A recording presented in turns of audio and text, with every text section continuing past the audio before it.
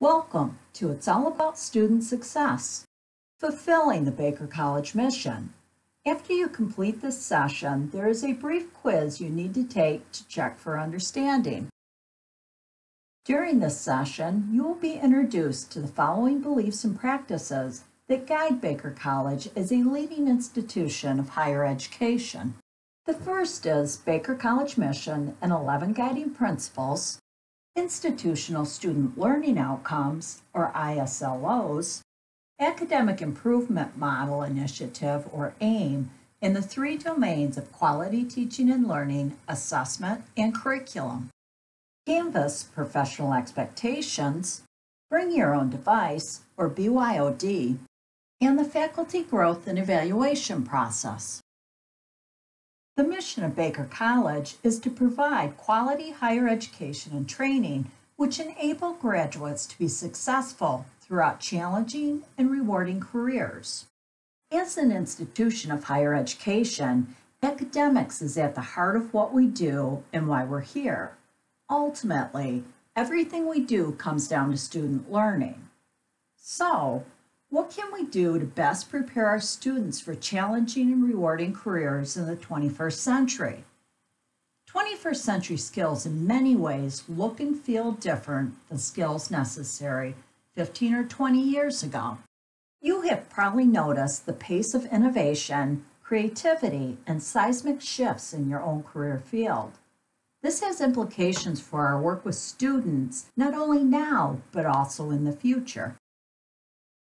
The 10 guiding principles of Baker College were first articulated in 1996 in the process of writing the 1997 to 2007 strategic plan. The college added continuous improvement as an 11th guiding principle in 2010 in conjunction with its adoption of the Academic Quality Improvement Program, or AQIP, for its Higher Learning Commission accreditation. The guiding principles were used as the basis of the college's strategic vision for the 2007-2012 academic years. The title of the strategic vision was Driven by Mission, Guided by Principles. The guiding principles have become essential to the institutional life and culture of the college. They are embraced by faculty and staff and are the cornerstone of the college. The 11 guiding principles were revised by the college's leadership in 2012. Some minor adjustments were made, but the spirit and essence of the guiding principles remain remarkably intact and unchanged from the first publication in 1996.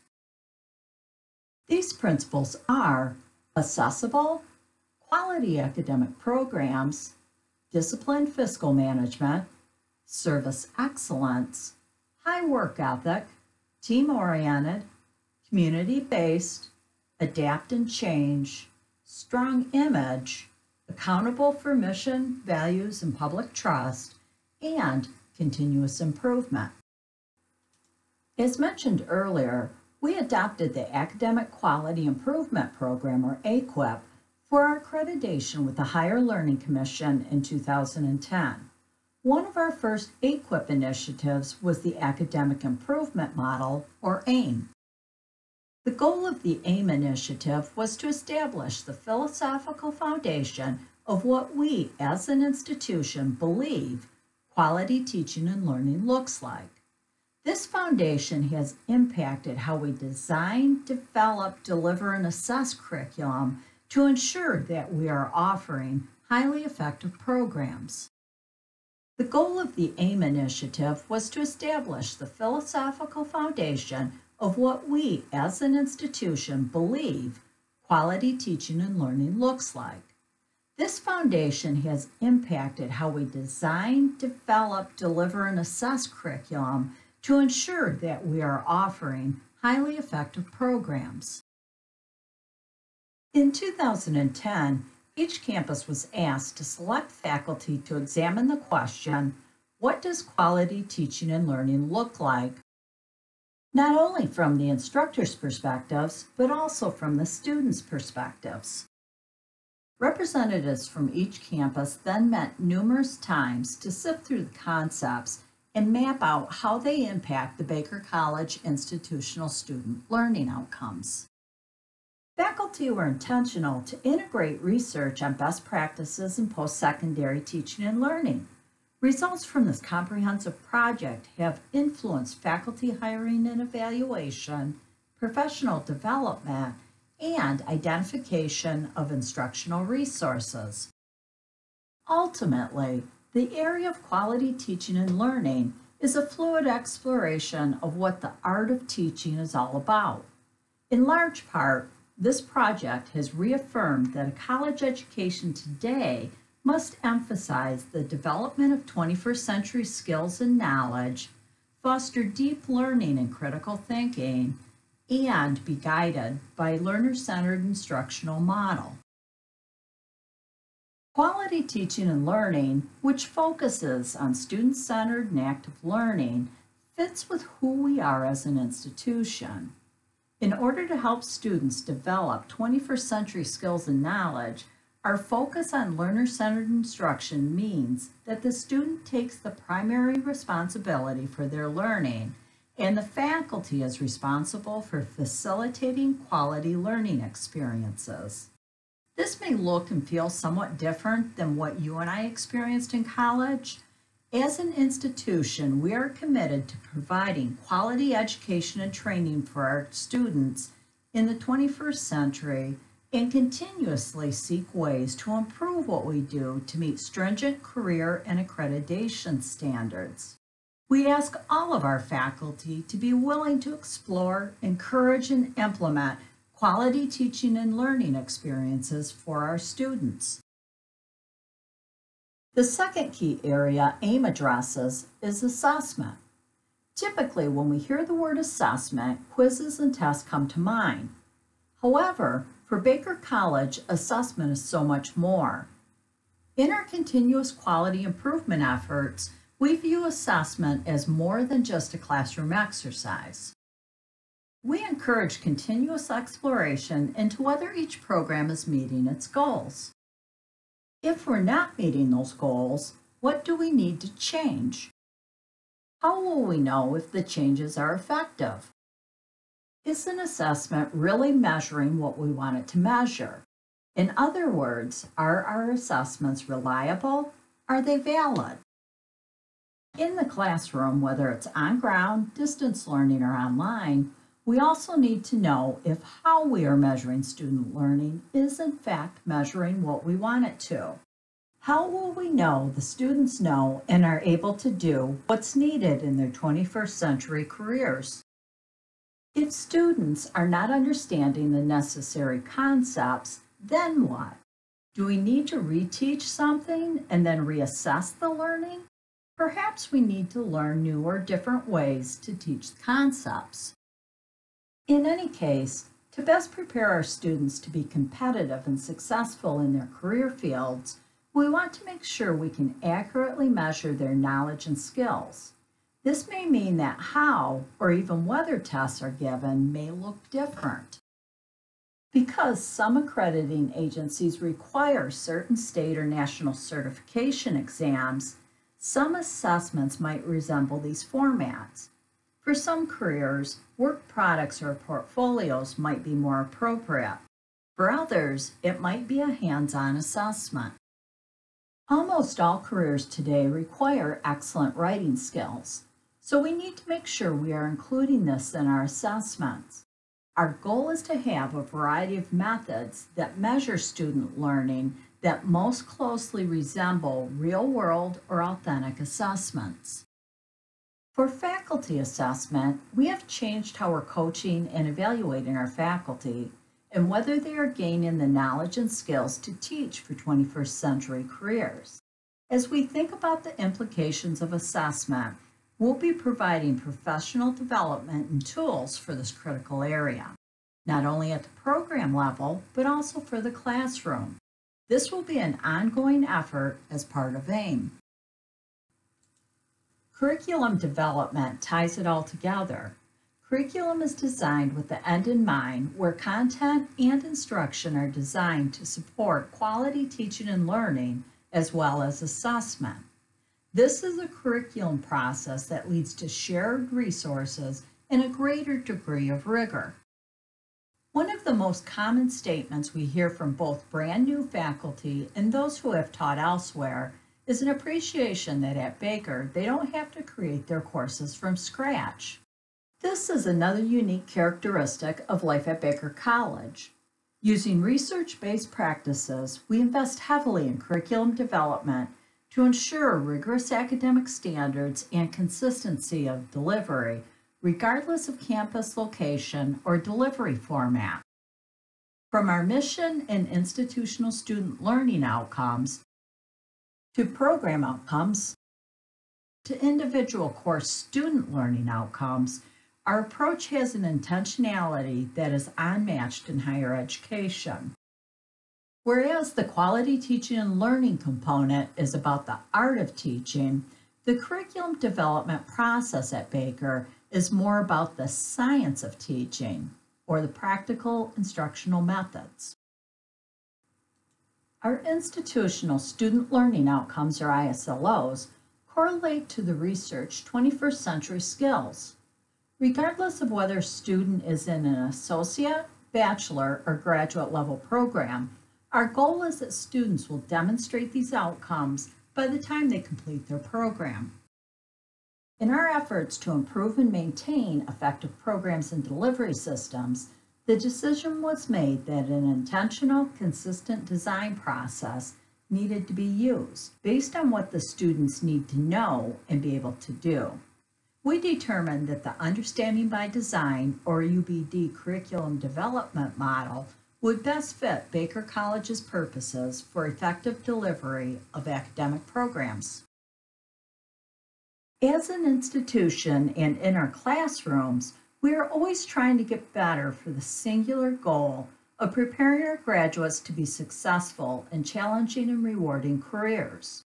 Hopefully, you've started to see how the three elements of the Academic Improvement Model Initiative, quality teaching and learning, assessment of learning, and curriculum development all fit together. We think you'll recognize that it's not really a linear process. Quality teaching and learning both impact and are impacted by curriculum development and assessment. Assessment helps us deliver curriculum and measure if it's effective, and developing curriculum to meet 21st century needs is essential to quality teaching and learning. Obviously, the most important knowledge and skills that students will need in your individual classes are tied to the course student learning outcomes, or SLOs. Ultimately, the SLOs are what must be mastered in any given course. Think of your SLOs as the main floor of a house where most of the living takes place. But beneath that is the foundation of the ISLOs.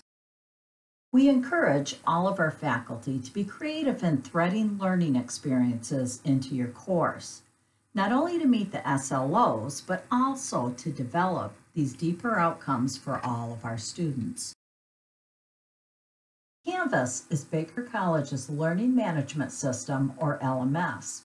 In order to fully facilitate well-rounded learning for all students, Baker College has the professional expectation that all faculty will include at a minimum the following four components: grades, assignments, announcements, and discussions. A few items regarding Canvas. Whether you are teaching your course on ground or distance learning, Canvas is used as a supplement to classroom instruction. Using Canvas provides tools to facilitate communication outside of scheduled class time and office hours, which enhances student-to-student and faculty-to-student communication. Increases the availability of online materials. These materials are available 24 hours a day, 7 days a week, ensuring that students always have access to grades, assignments, and discussion. Encourages online discussion between class sessions, allowing you to identify areas of where students are having trouble so you can address it in class. Simplifies management and administration of the course through tools such as grades, discussions, posting announcements, and posting external sources. Baker College is committed to enhancing workplace readiness by preparing graduates with career-ready skills. The proficient use of mobile and portable devices enhances the learning environment by providing opportunities to collaborate and connect with other campuses, teams, students, faculty, and employers, both inside and outside of the classroom. Therefore, Baker College requires each student to come to class prepared with a mobile or portable web-enabled device capable of supporting the instructional expectations of the course. As a faculty member, this means you need to consider ways to engage your students using computers, educational technology or EdTech tools, and other learner-centered instructional strategies. With students bringing computers to class, it is important to remember that you can have students work collaboratively on a document through Google Docs, do research through eLibrary resources, create a presentation using Google Slides. You can also use EdTech polling tools, or have students fill out a survey at the end of class through Google Forms. Essentially, instructors are expected to infuse technology into their lessons.